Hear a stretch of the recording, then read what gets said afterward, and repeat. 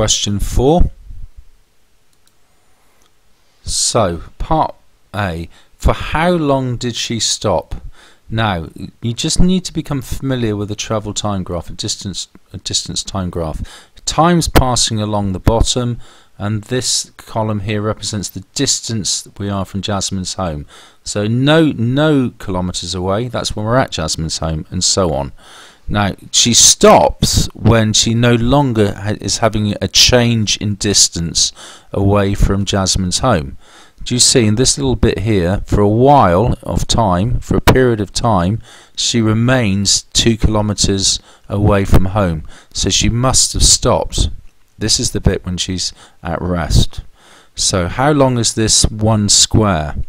So we have to become familiar with the scale. Notice how 9:30 to 10 is over 3 squares. That's 30 minutes, so each square must be 10 minutes. We're talking about 1 square while she stopped, so 10 minutes.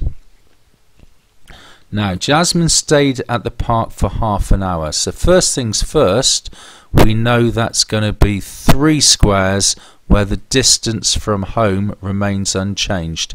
So we need a horizontal line here, 10, 20, 30 minutes.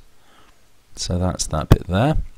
Now we're then told that she walks home at a speed of 7.5 kilometers per hour. Now this takes a bit of thought.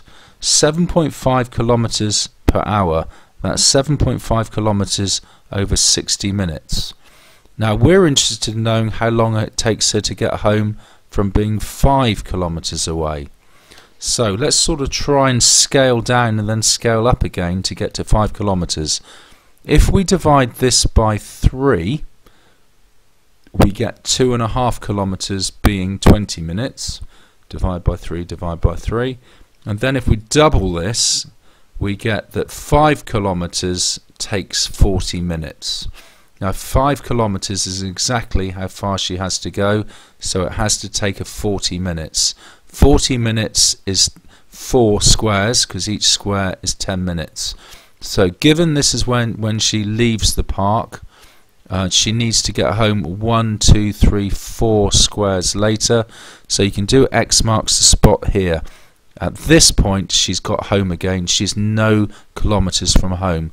We're told that she walks home at a speed of 7.5. We've got to assume that's a consistent speed. So this is going to be a straight line. So we do a straight line from here to here.